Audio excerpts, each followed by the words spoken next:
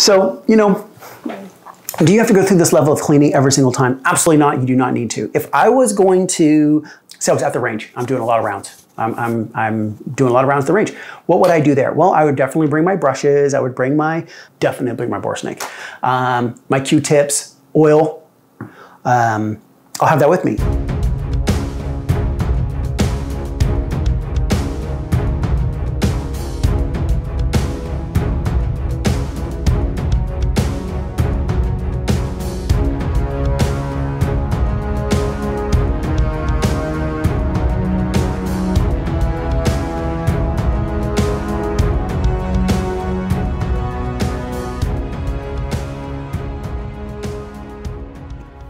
So hey, how's everybody doing? So you're gonna see a little break in the video right there is because I had to do a little bit of a reshoot, a wonderful world of YouTube.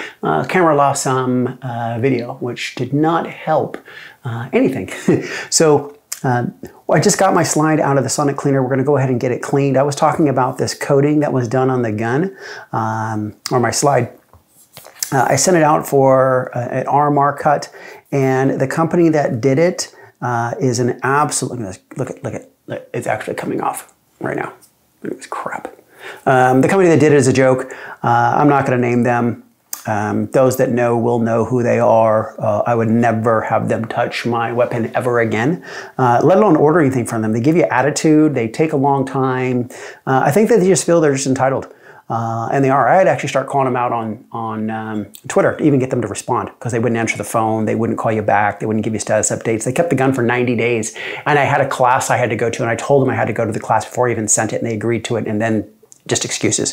So just got it out of the sonic cleaner, and of course it's wet. So, you know, I like to take my little Q-tips, and I want to go through all the parts and make sure, you know, I'm as dry as possible. So I've got, you know, my extractor, and I've got the face of where my firing pin comes out.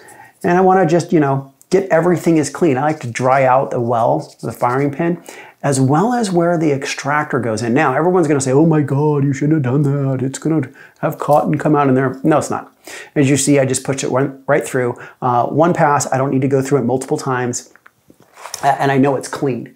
So, checking everything is basically, you know, really good. Here's the back where, oops, I just broke my stick, where we're gonna have, there we go, get that nice and clean. And now, because I've got basically something I can check with, I can run through the lines. Like I said, you know, this isn't something that everybody needs to do every time. You don't, truly, you don't. But myself, this is what I like to do. And whenever I know I'm gonna have some downtime, this is what I'm gonna do. Really want to make sure that this face, because this face is where the rounds are going to be sliding, and this is where the ejector, the extractor, and this is where the firing pin is going to strike. So right now everything looks good on that. Let's go through. We've got our extractor plunger. This is clean. There's really nothing going on with this thing. It was clean before. I'm quite satisfied with it. We've got our safety plunger. I'm just taking a look at it. I want to make sure that nothing looks like it might be collecting. Now the areas that I'd be looking at is right around the base here and around the crown. So if you can see around the crown there, see it? Let's get it to focus. Whoop, there we go. Get around the crown there, you can see that there is, you know, there's a little bit of a bevel to it. And I want to make sure that all that's clean. I do not want to pull the spring out, leave the spring where it's at. It's happy where it's at, and just leave it there. Here's our firing pin. And, you know, I am just going to basically, just like I did before I put it in, I'm just checking around the base. I want to make sure the firing pin's not gone or broken. Never run into a firing pin actually breaking, but does it happen? Of course it happens. And just going to go over some things, just clean it. It is extremely clean coming out of the sonic cleaner. We've got our extractor. And just like we said before, you know, this is the area right here. This is the area. That's where the rounds are going to be grabbed and come out. So I just want to make sure that's clean. Just going through, take my Q-tip. Just a little bit of carbon, but that's well within the area of good enough. And I love my nylon brushes. Now, do I think there's anything on there when I'm going over it? No, I don't think there's anything on it at all, but I just want to go over it to make sure. This is our spring for our plunger. Obviously, here is the main recoil spring, and I'm just brushing. There's nothing in there. There's nothing in there. It's fine. And now we've got our barrel. And you know, there's a lot of different things we can use. I've got a couple different options here. I've got these tornado brushes. You know, you've got your standard, you know, brass. But one thing with brass, you know, when you pack these, that these get all bent and twisted and matted down. These tornado brushes work really, really well. And what I want to do is I just want to follow the path of the bullet. And let's take a look in there and see what it looks like. Let's get a light so you can see better. A little bit of a light in there. Let's cover this. Whoop, not too much, a little less. You can see it's pretty clean. Pretty happy with that. But because I have a set pattern the way I do it, I'll use this as the first run through to get the majority, to get the big stuff, because it does have a much better retention level on not degrading as quickly as a normal brass brush. Look at all that powder. Look at it. Can you see it? Let's see if you can see it. Can you see it? I can see it. It's just coming out of there because it was just getting all that extra carbon out of there. Now, I have my little cotton swab. Let's run this through there. Look at all that. See it?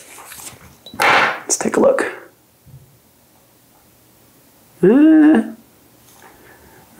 There is just a little bit in there. I can still see it. Let me see here.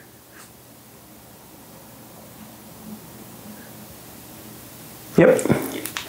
So another thing that I use, and I get, you know, you get people all the time like, you should never use that because it never does it, whatever. Boar snake. Love it.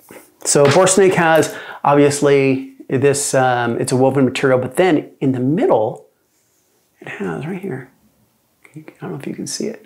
Let's get to focus. Can you see it? The little, I'm losing the focus. There's a little, what's I'm looking for? Like brass on there. That's going to allow it.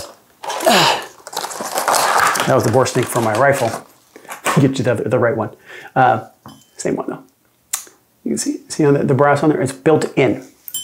So what I can do is, now always follow the path of the bullet. And people go, well, why do you do that? Why do you got to follow the path of the bullet? Well, there's a very distinct reason for that. The reason why you follow the path of the bullet, because right here, where the round's going to come out, if I was going to constantly, say I'm running a brush and I'm going in and out, in and out, in and out, I'm always going on the bottom here, right? What's going to happen is I'm going to very finely start to wear the way that this round is, and the gases are going to expand around the round, which means they're going to come out more here when the bullet comes out, and it's going to make it go higher. Right? It comes out from the bottom, it's going to push it up. So we want to make sure that we do not, oh yeah, that's like glass. We want to make sure that we do not do that. So follow the path of the bullet. It's much better. Let's see if you can see that. Can you see that? It's pretty clean. And yes, I do go for that mirror finish. That's just the way it is. That's how I do it. That's how I always do it. I'm going to continue to do it. And too bad, so sad. Alrighty. So now, one thing that I do like to use is I use compressed air. Same stuff you'd get from your clean your computer. And people say, well, don't use compressed air because you're going to blow all this condensation into your gun and it's going to make it so bad and it's going to blah, blah, blah, blah, blah. Shut up. It's not going to hurt your gun. It's not going to hurt your gun at all. It's not going to do anything to your gun. All I'm doing is I'm just getting out any fine particles, any lint, anything that I don't want in my gun. It's going to work just fine. Your gun can shoot underwater. It can shoot wet. It can shoot salty. This little compressed air isn't going to hurt it. So anybody who says that, yeah, you don't know what you're talking about. I'm going to stick with that as the answer. So now I'm going to go ahead and put this back together, and obviously in the reverse order. And I want to make sure that everything is working together the way it should. And one of the first things I want to do is I want to put in my safety plunger and my extractor. Two things, really easy. This is just going to go here. Now, do these need to be oiled? No. Now, if I was going to be in a salty condition, I knew I was going to be in, I might just start to put real thin coats of oil on these, just to keep them in the best possible condition, just because I know that rust comes quickly, and I've done a lot of cleaning because of rust. So let's put in our extractor. Oops, I'm gonna go this way. Put our extractor plunger, put your plunger in first, push it down, and then push your extractor in, and then it holds. If you do it the other way, not gonna work. Now we are going to go for our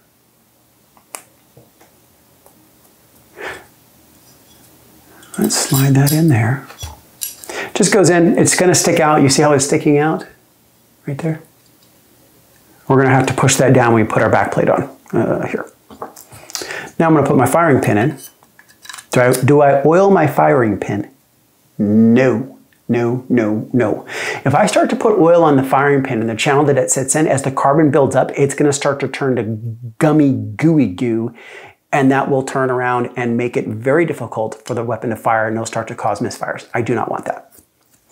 So now we're going to, sorry, we're going to go one after the other, all right? So we're first going to go ahead and we're going to push down on the little channel liner, which is just this little plastic piece in the back. And then we're going to go ahead and push down on our ejector spring and ejector. Let me just try my finger. No, not going to work. So let's follow this down. And as I'm pushing down on it, I'm pushing in at the same time. So as it clears, it'll close the gap. And I also want to keep my finger over it in case it pops out. There it goes. So I filled the gap. Now it's in. Now we're just going to go ahead and follow by pushing in. There we go, we're in. Does it look like it works? Yes, let's push down our plunger. And we're gonna, again, watch our firing pin. Push out, there's our firing pin coming out and locking. Pushing in and locking. Alrighty, perfect. From there, besides putting in our recoil spring and our barrel, we're effectively done with our slide assembly. So we're just gonna go ahead, barrel goes in an angle. Remember, we're gonna slide it in, barrel sits. From there, remember where the spring goes, okay? Spring is gonna sit on the bottom, not up here, bottom, because that's, you see how it's got the little concaveness? It's got the little circle cut into it, right there, right there. That's where it goes. So let's not put it in the wrong place, people. And we just got a little plunger that rests right in there. All right, got them all together. There we go. All together, all done. I will put some oil on it. We'll do it once we do put it back together. I'm just gonna set this one aside. So now we're gonna go ahead and finish with the frame and putting all of it back together. So we've got parts everywhere. We've got our locking block, we've got our slide lock, we've got our pins, and we've got our trigger assembly. Now, I did not take the trigger assembly apart. I'm just gonna, again, just gonna brush it. Just one of those things, you know, even though I know I've gone over it, I just have this thing where I just, even if I see nothing, I still do it. You know, call it a tick, call it a nervous habit. It's just something that I do. When I know that I'm cleaning my weapons, I want to make sure. I just want to make sure everything is good. Alrighty, so it looks like I'm not seeing anything of any consequence on any of this. It looks good. Okay, so I am going to, you see it, this is it's firing. So I'm going to be putting this back in the weapon, and I want to make sure, I did go over this before, I'm just kind of doing my last little run over it before I put it, because once I close it, it's closed. So I just want to make sure, yes, I know it's clean, I know everything's good. One of the spots that you really, really, really want to keep looking at is right here. right around where the magazine releases. For some reason, I noticed in a lot of weapons, this spot right here gets a lot of carbon. You get a lot of gunpowder too that gets in there. And you'll just see the little particles all over there. All right, so let's go ahead and put this back together. I am gonna put a little bit of oil. Yeah. People can complain all they want. I don't really care because this is what I do. So I've got a little hinge. Now these are great. These are great. I got a little tiny little needle. I'm gonna put a little drop right there. That's a pivot point. I am going to put a little drop under. There's a spring under here. I'm gonna put a little bit of drop on that spring. That's it. You don't even see it. That's how small it is. Alrighty, and you can see how it's lubricated through. You see it come under? That's lubricate, just a drop. That's all it needs, just a drop. All right, so this will slide right back in. So it goes in towards the back. It's all rested in there. There's our trigger. Everything looks good. Now, I want to put my locking block. Now the locking block is just gonna slide in. It slides in right, and it sits in between where the trigger is. That's the trigger right there. And when you look at the safety of the trigger, you'll watch it remove. See it come out right there, that's right here. It's right here. That's one of the safety features of the Glock, is that little safety feature. And what it does is it removes, there's a little, I'll show you here. Right from underneath there. Let's give you more light. Let's see if you can see it. Right, right there. So you can see there's a little bar, and that bar, let's get this down. Get that all the way in there. Hold it down. When that bar, it's not able to allow the trigger to go back. This is the safety right there. Just sticking up. Okay. All right, so now we are going to put in, this is our slide lock. And what you're looking for is this. You see the lineup? See the lineup so the pins can go through? That's what you want to look for. So when I'm looking through here, I can see everything's in. I want to put my big guy in first. It moved. I felt it. I felt it move. No, it's lined up. There we go. Now, this is going to be our locking block pin, and you will see it. It will fit right behind. See it going in right there? Goes right behind the locking block. And what it does is it, once again, locks it in place. So it can't come out. Those two are in. Now, we've got our last pin in the back. Let's see if you can see through there. See it? And slide it up. Come on. There we go. That's what I want. I'll put that in.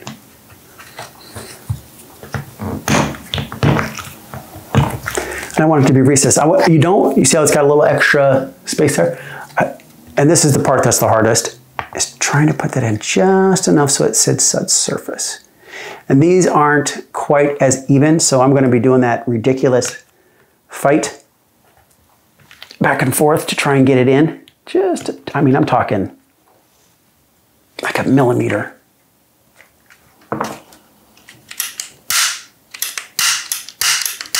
Okay, that's all working.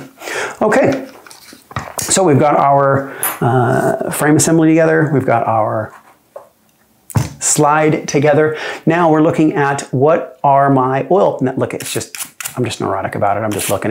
There's nothing I see. that's what I do. Got my rag. You know, I'm gonna give it one quick wipe down.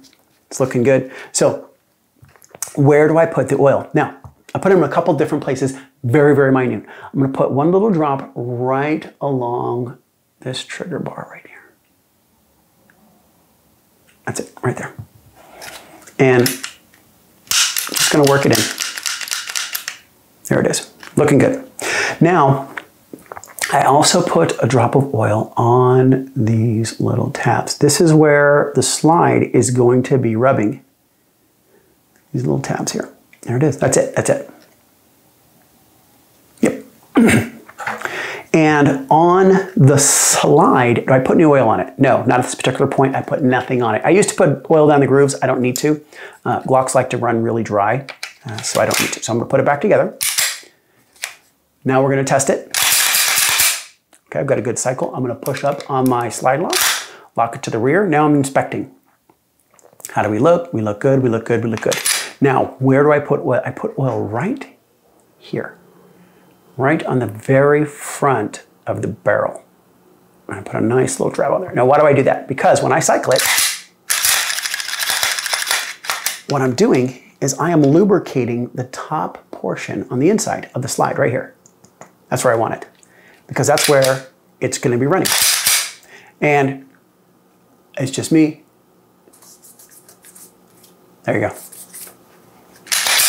The old 1911s, I would put a nice little sheen of oil on the outside. They do rust easily. They definitely do around the ocean. So I would go ahead and coat all that. Now, safeties. Once you do reassemble your weapon, you're going to want to make sure that you reassemble it correctly. What are the safeties you want to check? One, we want to check to make sure that the trigger safety is working. So, weapon is cocked. All right. I'm going to pull on just the outside.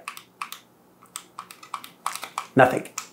Now, when I pull on the middle, I should hear a click. There's the click. Now, go ahead and cycle it again. I'm going to check the decocking. I'm going to basically take it out of battery, try and pull the trigger. You can see, out of battery. I don't want to do that. Not working. In battery, click. Last one. There is a drop safety, which is right in the rear here. We can't get to it, but I'm just feeling the function of the weapon as it goes in and out of battery. And that's it. That's it. So, you know, do you have to go through this level of cleaning every single time? Absolutely not. You do not need to. If I was going to, say I was at the range, I'm doing a lot of rounds. I'm doing a lot of rounds at the range. What would I do there? Well, I would definitely bring my brushes. I would bring my, definitely bring my bore snake, my Q-tips, oil. I'll have that with me. And if I was just going to quickly say I'm still on the range, I'm not off the range, I'm not gonna, you know, it's in between firing.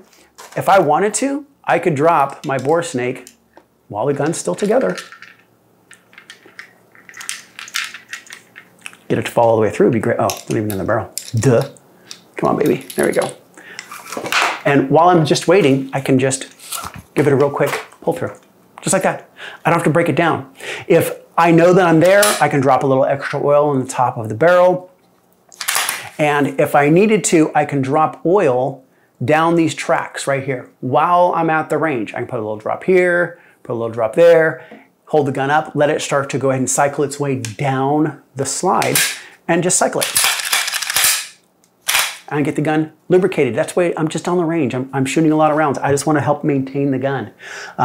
That's really, you know, I'll have a rag with me, but that's really it. I mean, you don't really need to do more. The level of breakdown we just did there is not necessary for all the times, but for me, it's what I do when I know I'm not going to be at the range for a while and I'm breaking down my weapon and I want to make sure that it's put away in the manner which I know it's conditioned at all times. You know, if you guys are liking the content, feel free to definitely hit the like and subscribe right down there below. We're going to be putting out some great new content next month, next month that hopefully you guys are going to like. We're going to go over some very detailed topics of what's going on in the world today, and you know, would love to hear what you guys think about that. But as always, on time, on target, never quit.